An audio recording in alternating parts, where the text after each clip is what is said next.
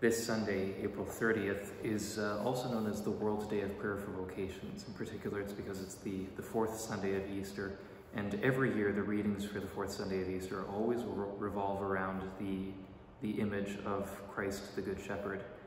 It's a very ancient image, and the image of the Good Shepherd in many ways actually goes back even to before Christianity, before the Church.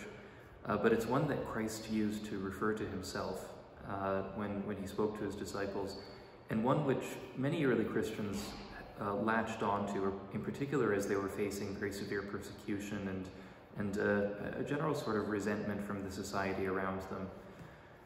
It's an image which continues to speak to us very powerfully today, even perhaps for those who live in a much more urban setting, far away from pastures and sheep and so on.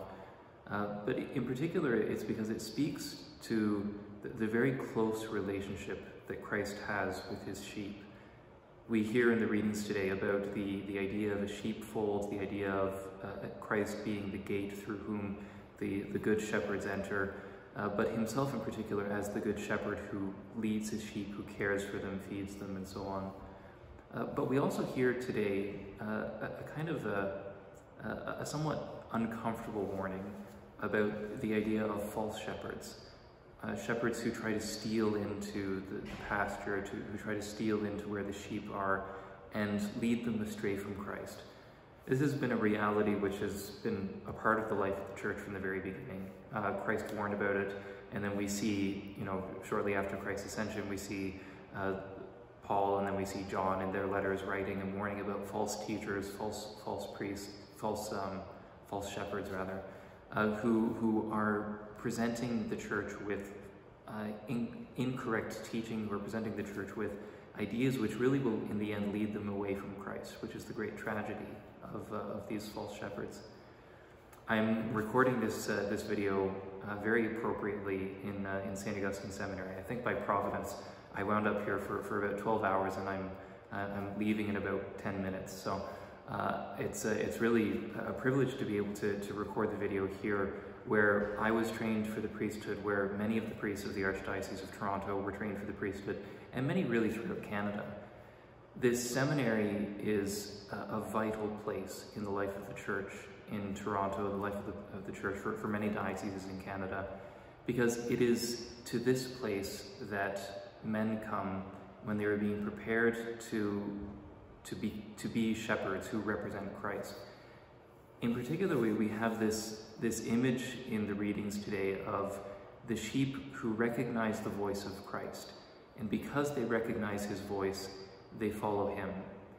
I'm here right now in the sacristy of St. Augustine's, just outside the chapel, and the chapel really is, when you look at the building physically, it is right at the heart of everything. It's at the center of the building, and it's to this place that we come every day for hours of silent prayer, for the liturgy, for the breviary, and so on. And it is this place, this chapel, in the silence, that as seminarians we learned, and as seminarians continue to learn, to recognize the voice of Christ in prayer. And we think today that this day of the World Day of Prayer for Vocations, of the many young men who feel called to the priesthood, who perhaps in some cases might even be a little bit afraid of that vocation, but who nonetheless are being called by Christ to continue this mission of shepherding the Church of God. And we pray for them today, for all those men who are preparing for this great ministry, this very beautiful ministry in the life of the Church, and who are preparing to follow Christ, the Good Shepherd, Christ, the shepherd of the sheep who lays down his life for the flock. We pray for them today, in particular, that as they enter into their years of formation, as they go through the seminary, as they spend this time of training, that in particular they learn in silence and in prayer to listen to the voice of Christ, to recognize the voice of Christ the Good Shepherd, so that when they themselves speak, it is not so much them, their ideas, their sort of, their ambitions for the Church and so on. It is instead Christ, the true shepherd of the sheep, the great shepherd of the sheep, who shepherds his flock through them. We pray for these men today. We pray in particular for all of our priests and bishops, all those who currently lead the flock, that they also remain faithful to listening to this voice of Christ and to repeating what they hear from Christ the Good Shepherd to his sheep.